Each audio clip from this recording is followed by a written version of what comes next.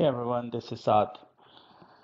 So today we're gonna start an interesting series of topics. I don't know how many, but let's start. So I just prepared today uh, for the chapter number one. Do some preparation for the chapter number one, and I call it like introduction and lab preparation. And the series is about like MECM. So in- So the checklist I prepared so far, there are about to be 16 courses, but there could be some plus minus throughout uh, throughout the lab and throughout the video making. We can merge some topics and reduce some amount of courses. For example, two courses into one course, things like that, or it can go over 16. Um, so the very first course today is the introduction and lab preparations. So this series is so just let's just spend a few seconds. What is this series is about? So this series is for those who are interested in learning the modern workplace technology, for example, endpoint mobility and endpoint and device management. This is a perfect series for those people. I will try to start from the very basic and from the very scratch. So we go step by step and we explore each topic and go deeper into each topic. I decided to start from the on-premises technologies, that is MECM, and we're gonna enable co-management, and then we'll head out to the Azure Active Directory side of things, and then we'll enable Cloud Management Gateway, and then finally we will jump into in Microsoft Intune. So we will explore from on-premises to the cloud, everything comes in between. Okay, so today is just a lab and introduction and the preparation related to topic. So making sure that uh, you guys have a lab set up and ready for the upcoming uh, sessions. All right, so the checklist for today is prerequisite knowledge to set the expectations that you have the baseline knowledge before we implement the products like MECM or Intune. Um, High-level overview of MECM, build your own lab, go through my lab, and discuss the PKI templates. Um, I wanted to create a separate session on the PKI, but I decided not to do it because it's gonna make unnecessary uh, longer to my series. So I just added this PKI templates in my lab session here. So explore prerequisite knowledge. So before we implement or enable anything, I want you to make sure that you are familiar with few items. One is server or system administration in general. For example, when we talk about handling Windows servers, playing with virtualization technology, in this case, I will be using Hyper-V. When we talk about Hyper-V, some of the components of Hyper-V as well, for example, like virtual networking, virtual switch managers, IP, subnets, DNS, firewalls, storage, uh, Windows patching, just the basic patching. For example, when you install MECM or some other softwares, we recommend that the server must be up to date with the latest patches, things like that. So, and most importantly, I will not discuss the Active Directory installation and configuration in my series. This series is focused on uh, MECM and Intune solely. So if you are not familiar with Active Directory, this is the time you can. watch some videos or YouTube, install your local domain, make sure you have some hierarchy set up in your Active Directory, for example, like users, groups, um, uh, some dummy accounts exist. And the next thing is once you have the Active Directory DNS in place, the next important thing is the Azure AD Connect. So Azure AD Connect is basically a sync engine between your on-premises and the cloud. In this case, it will be Azure Active Directory. So basically, it syncs your on-premises objects over to the cloud, even though we do not need the Azure AD Connect right away. But down the line, we will need Azure AD Connect in our series. Okay, so and another important piece is familiarity with certificates and ADCS. So I recommend you to get familiar with Active Directory certificate services as well, even though we're not gonna go extremely deeper into this, but to the point where you should know how to create PKI templates and how to publish them. I will share the settings for each template and I will explain you how to create those templates in this session today. So you can have those 4 templates ready ahead of time for MECM installation. All right. And it's a bonus if you are familiar with PowerShell. So we will be using some PowerShell down the line as well to automate things. And this is the time to sign up for Azure EMS tenant if you don't have already. Um, so minimum licensing we are looking for this course is the P1, Azure AD Premium P1, and our Microsoft Intune license. If you, I believe you can sign up for the trial for EMS E5 or M365, so both are fine for this as long as you have uh, rich features enabled in Azure Active Directory along with Microsoft Intune, you should be good to go. Okay, so those are the prerequisites knowledge. I assume you already have it. If not, just brush up your skills, watch some videos over YouTube or TechNet articles. So scalability. So I wanted to discuss about scalability for MECM since we haven't touched the environment yet. So this is the best time to discuss the scalability because generally the scalability discussed before installation. So you actually design your SCCM or MECM accordingly. So I have an official document here as well. Let me bring it up on my screen here. So these points captured from the TechNet document uh, is just easy to read in one place. So let me go over 1 second here. Okay, so for example, each primary site can have up to 250 secondary sites. So before we actually discuss the primary, secondary, blah, blah, blah, let me make a quick diagram to show you how this hierarchy works. Just a very high level, don't expect me to go through the Visio right now, but just to give you a concept real quick. Second.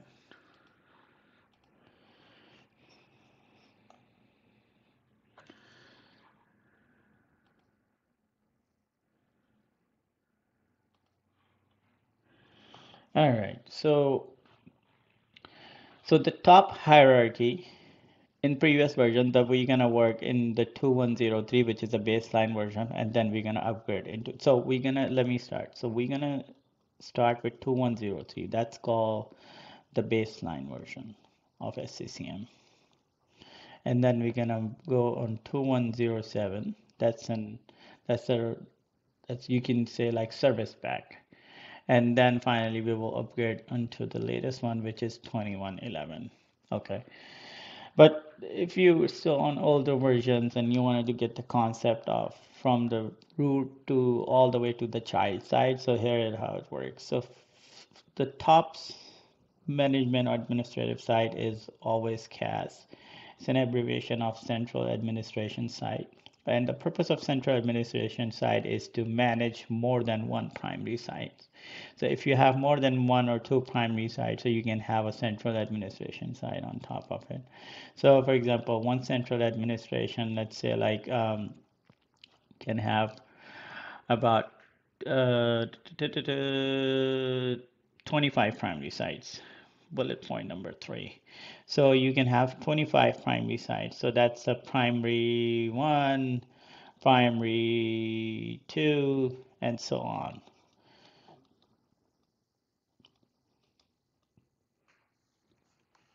And each primary site can have about 250 secondary sites, not about around exact 250 secondary sites. So this is how the hierarchy works. So this is the last level of this hierarchy. There is no child for the secondary sites.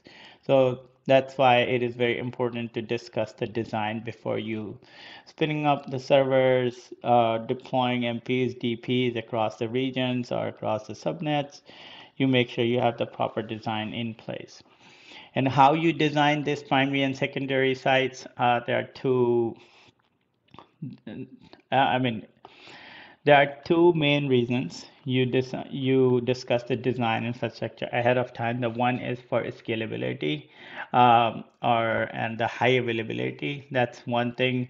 And second thing is for to assist the number of clients, because essentially you have a limit to each site. For example, the MP can support up to 225,000 clients.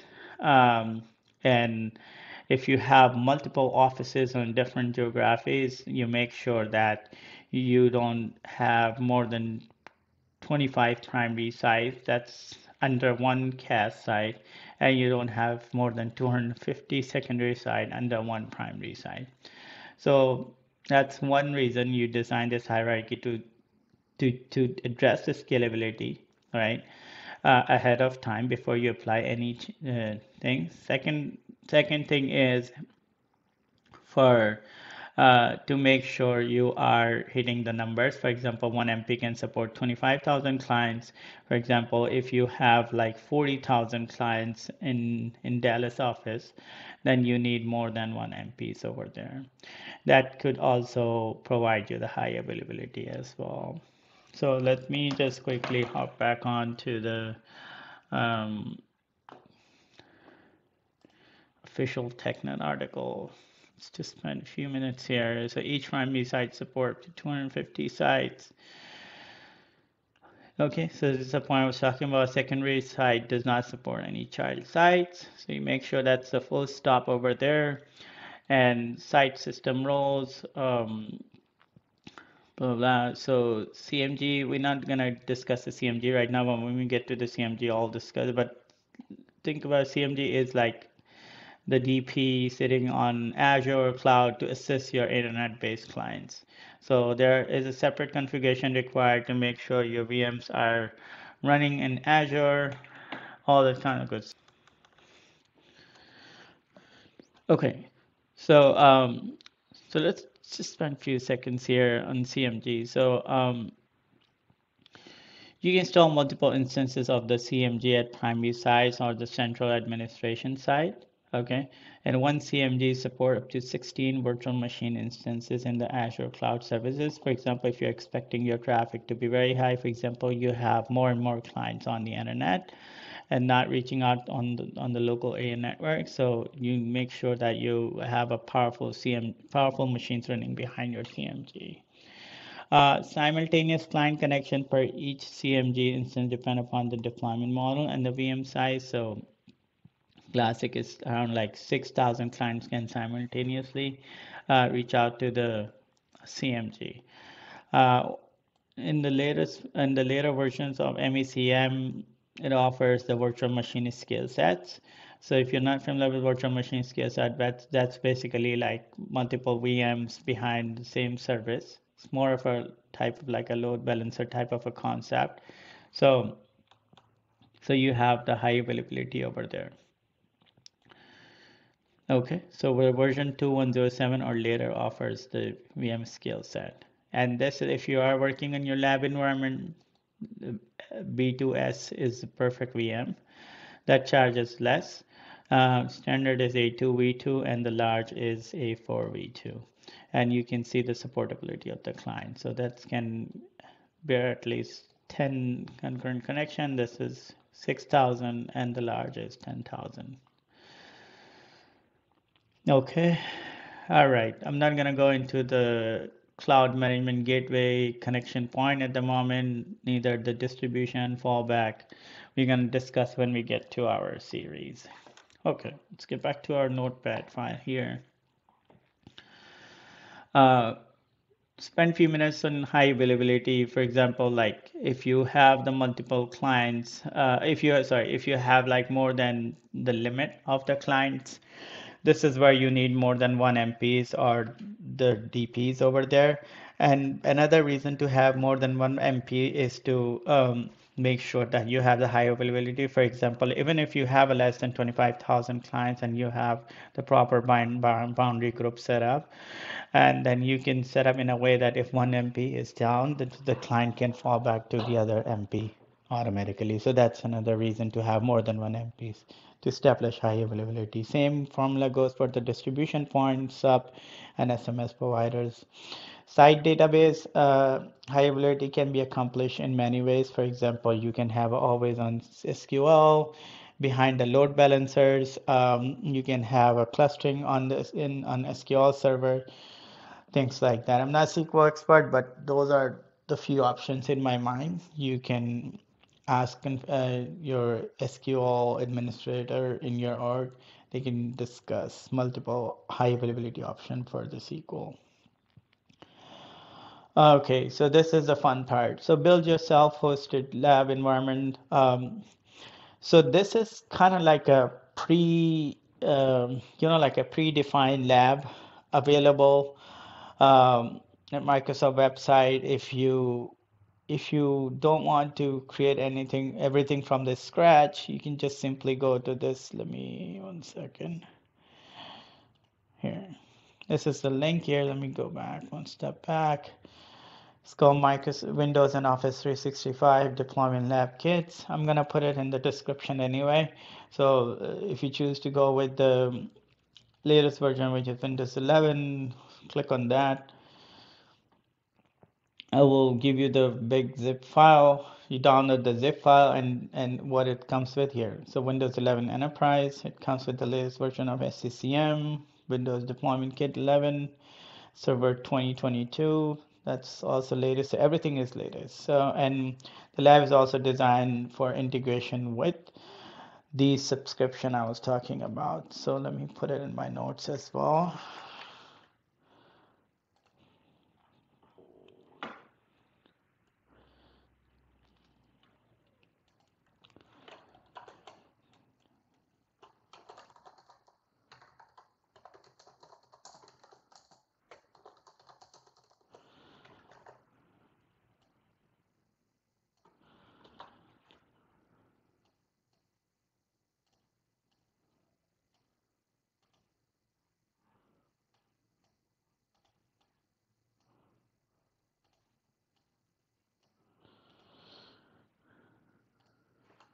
All right. Let's get back to lab over there. So when you download this, it will, I believe, I never used this one, but I tried once. It's kind of like give you the executable file type of thing, and then it will ask you for your virtual network interface card. And when you provide the appropriate information, it's gonna automatically provision your VMs in your environment, and you're good to go. Prerequisites here. So you have to have a Hyper-V role installed in your virtual environment, 64-bit Windows edition. It can be Windows 11 or Windows Server 2016 with. you must have administrative rights on that Hyper-V box, and 150 GB of free space is minimum. 300 is recommended. I would definitely recommend 300 here, because SCCM itself takes a lot of disk.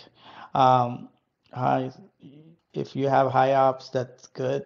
I wouldn't recommend 16 gig for this lab series because we will be deploying bunch of VMs. So, and I definitely would recommend 32 or more because SCCM itself is going to take 8 to 10 gig, and Hyper-V will take like around like 4 to 6 gig uh, to function properly. So it's already like 16 gig here. So if you go with 16 gig, then you won't have any more VMs to provision. High-end processor for faster processing. So basically, if you have a Windows 10 VM running and your processor support the virtualization technology, then you can enable this lab or provision this lab on your home computer as well. If you ask me personally what you should do, I would highly recommend you to do not go through this lab. Rather, create your own lab from the scratch. I didn't do it through this lab. I created my own lab, so you know how technology works. You know how to implement as uh, Active Directory, DNS, things like that. So it's the fun part, and you will enjoy, trust me, deploying each server and technology by yourself. And when you go to the SCCM, it will take you through the lot of steps and you will learn more. Okay, what's next? So we discussed prerequisites, MECM high level, build your own lab. Okay, let's go through my lab. So now let's go through my lab here. So I have the lab set up, which is on Azure, and I am actually using the nested virtualization because obviously it's a cloud. I can't have my physical box over there. But what I'm doing is I'm using a very powerful VM and made it as a Hyper-V. So basically VM itself is acting as a Hyper-V, and within this VM I'm provisioning more VMs. So that's called nested virtualization here. I have a bunch of VMs installed for cloud, and I'm sorry, a bunch of VM installed in this Hyper-V. And this Hyper-V, if I show you real quick, the specification for this Hyper-V, so I'm using 64 gig. System type 64, and I'm using server 2019 data center, and I think 64 gig is more than enough for what we're doing here, but if you have 32 you can still manage with 32. I have in storage I have two devices, the C and the D. I'm keeping all my VMs in the D so I can just complete, so it does not interfere with my Windows directories, and I can just kill them whenever I don't need them. Okay, that was about my lab. So I provisioned a bunch of VMs here on my lab here. So as you can see, I have the domain controller. So this Hyper-V itself is a domain controller. So if I show you here, I have 4 local domains. The one forest, okay, which is azurelabacademy.com. Sorry, azurecloud.local here. So I'm using azurecloud.com.local. That's my local domain. And I have 4 domains. You don't need all 4 domains. You just need a one cheap domain for this lab. Or even if you don't have a domain, that's okay. You can use .onmicrosoft.com. And but you need a local forest and domain. That's a must requirement. So I have 4 domains verified on Azure, and those are actually the same domains I added under domain interest. So if I show you how to add that, let me first start with Azure. Let me just discuss this real quick here. So 4 domains, and every domain has a hierarchy. For example, devices, groups, different set of devices, servers, service accounts, and users. So I have some demo users created here. It's nice to have demo users ready ahead of time while you are testing things. So that's my domain controller. That's also the DNS server as well. So this is my DNS server. And this is also the Azure AD Connect. So if you're not familiar with Azure AD Connect, this is the time to go over Azure AD Connect. But I'm using, I think, the latest version of Azure AD Connect. What I am doing here is I am syncing my on-premises identities over to the cloud. This is my on-premises domain, Azure Cloud.local, and it's being synced with my Azure Active Directory. Cool. So that's Azure AD Connect piece. This server is also acting as a PKI server. So this is the PKI. The last topic is the PKI, so I'm just going to skip through it right now, and I'll get back to this topic real quick. Um, so that's Azure AD Connect. Let me see if I can get the documentation on Azure AD Connect to show you real quick how to, here. So you just have to, once you have the on-premises AD set up, you go through the documentation. I would use, instead of using custom setting, you can go with the customize option, that's better. And use your global admin credentials. Global admin credentials generally exist in your Azure tenant. Once you sign up with the lab or whatever the tenant you have, make a dedicated global admin and use those credentials here. And when you spin up your on-premises AD, it comes with the enterprise admin as well. So use the enterprise admin credentials here. So once you define all those required credentials, it's going to pick up your existing domains. The important thing is, for example, I was talking about I have an on-premises domain, which is Azure Cloud.local. .local won't be identified and verified by this setup because the requirement is the domain must be internet routable domain. For example, it must be .com, .org, something like that. So if you have a domain already verified, so if I show you here, let me take you my Azure AD tenant.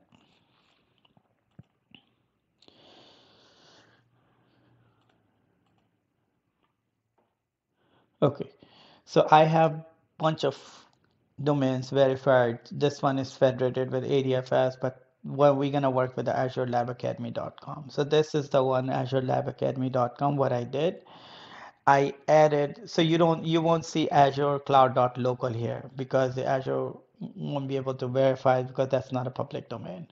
So once you have the public domain, even if you don't have, you can use with Azure Lab Academy on Microsoft.com, and you can add the same domain in your on-premises. But in my case, I just bought some inexpensive domains for my testing here.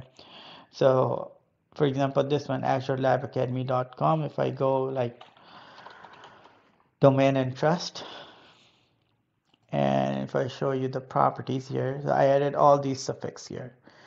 If I add all these suffixes under the domain and trust, that means my user can use the UPN for these domains. For example, if I pick up one of this user, if I go to account, it will populate all the UPNs here. So you see that this is the local domain, which I'm not using. I'm using the Azure Lab Academy now because I wanted to because I'm synchronizing through the UPN on Azure, and I want to make sure it comes with the correct UPN. If you go with the .local, it's not going to recognize on Azure Active Directory, and as a result, you will get like on Microsoft.com. That's not a good user experience. But for your lab testing, I think it's fine. So that's one thing I wanted to show you here, the domains addition in Azure Domain and Trust. And so get back to that article. So once you have domains verified and this Azure AD Connect wizard will automatically identify, yes, you have the internet routable domain, and it will pick up, and then you can just continue without matching all UPN suffixes and select that option and hit next, next, next, and then your identities will be synchronized. Initial sync will happen immediately after you hit install, but delta sync happens every 30 minutes.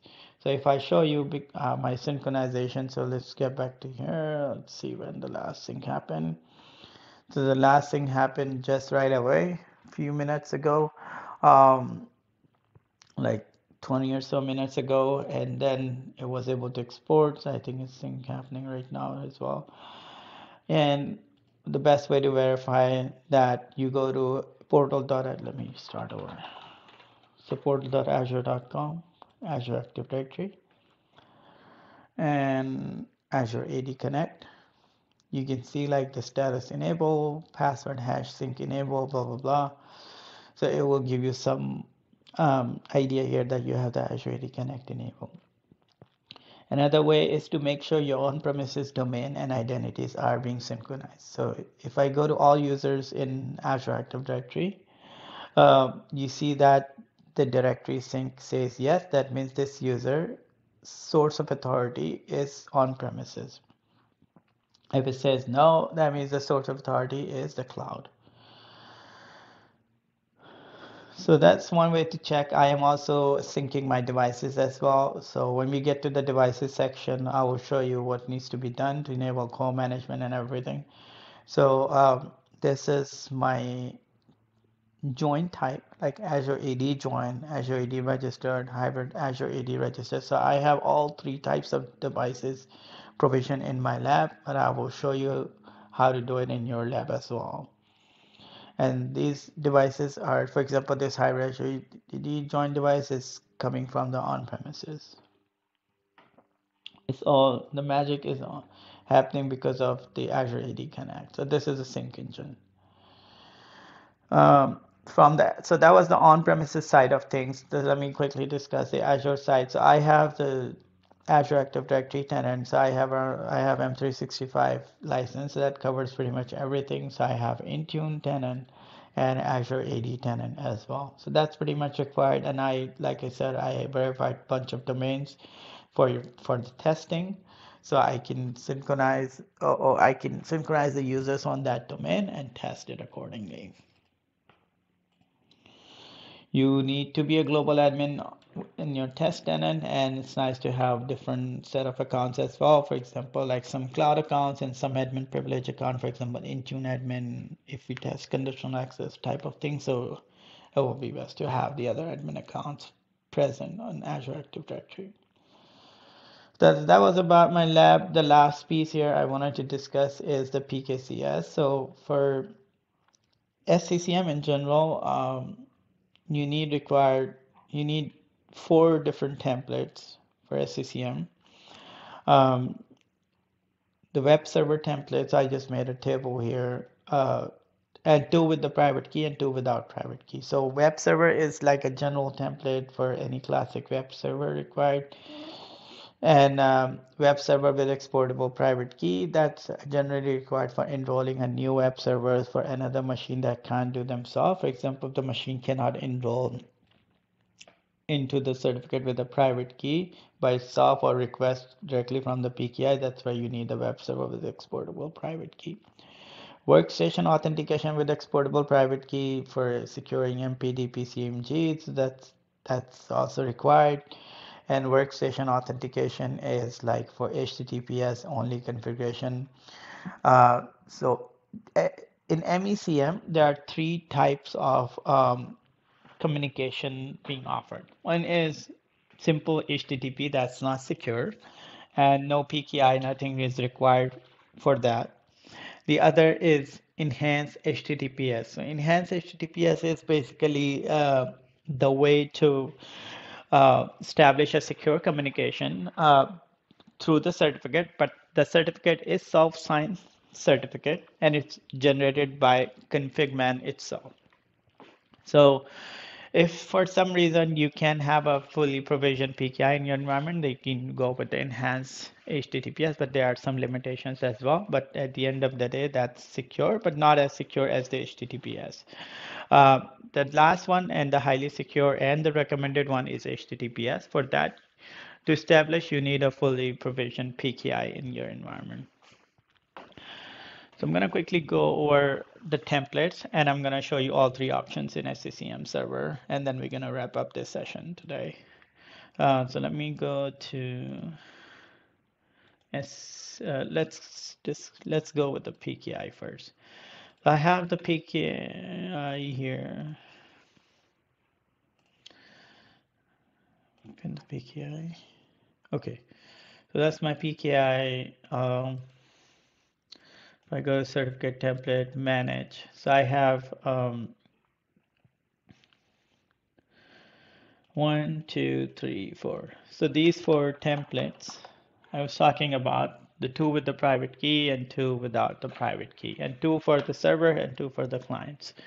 So basically, it is a duplicate for a web server. So this is the web server, like a default template. You can just simply duplicate the web server template and create this server. Other two templates are duplicate from the workstation authenticate template. So you can just duplicate from the workstation authentication template. So let's quickly discuss all four templates real quick. So let's start with the web server without private key. So web server without private key, if you look at my configuration, I give a template name here, SCCM web server, validity 2 period, renewable period 6 weeks. You can just go with your requirement.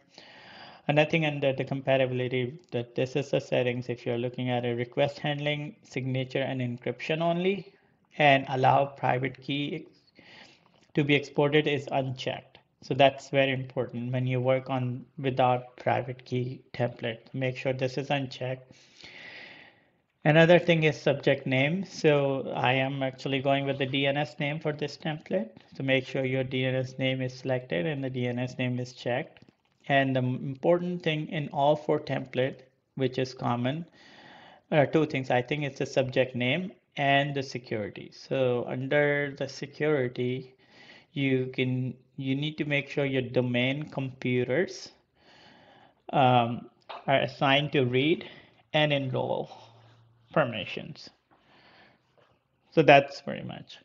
Let's discuss the same template with the private key, exact same settings. The only difference is the request handling. So in the request handling, the private key is to be exported is checked.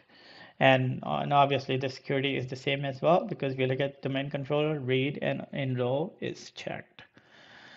Let's discuss the workstation template. Exact same template. Request handling is signature and encryption. Allow private key to be exported is unchecked because this is the without private key. And subject name is DNS set to DNS, and the request handling signature and encryption, and the last piece security. It's the same thing, domain controllers, read and enroll. And another one is the workstation with the private key, exact same, but the only difference is under the request handling, allow private key to be exported. Okay, security, if I show you here, domain computers, it's the same thing. So those are the four templates. Once you create them, make sure you publish those templates in the PKI, and then you're good to go from the PKI side for SCCM. Let's hop back on to the SCCM server itself and discuss all three options. So I have my SCCM server here.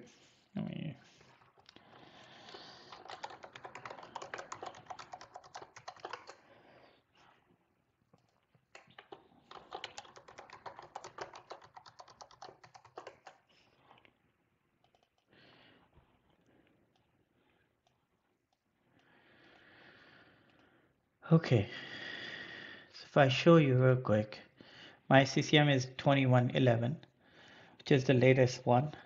I just installed it for my lab purposes. And I wanted to show you here under administration, you go to administration and the sites. And when you click on, I think it's the properties and communication and security. So I should be using HTTPS only right now because my PKI is set up. So I don't need an enhanced HTTP. But currently the way I'm set up is the enhanced HTTPS. So this option, use config manager configuration manager generated certificate for HTTP site system. So that's the option called enhanced HTTP or HTTP. So if you don't use this option, it's gonna go on HTTP by default. If you check this box, it's gonna do the enhanced HTTP. This option is recommended HTTPS only. I have to make sure I am using HTTPS only because I have a PKI setup, so it shouldn't be breaking anything. I have my root certificate as well. I'm not going to go deeper into this, but these are the three options. HTTPS first, second HTTP, and if you check this box, enhance HTTPS. If you enable enhanced HTTPS, you can see Yeah, you can see the certificate, two certificate generated by SCCM server. And that's they're gonna live under certlm.msc under the computer account person. You will see, I think they're, I forgot the name. I think they're SMS role or something like that. So that's pretty much it for today, guys. I'm hoping that you're gonna have your lab set up, and I'm very excited to continue uh, uploading the videos on this series. And side by side, I'll be working on different topics as well. The intention is to share my knowledge with others and to make sure you are familiar with the technology. Thank you.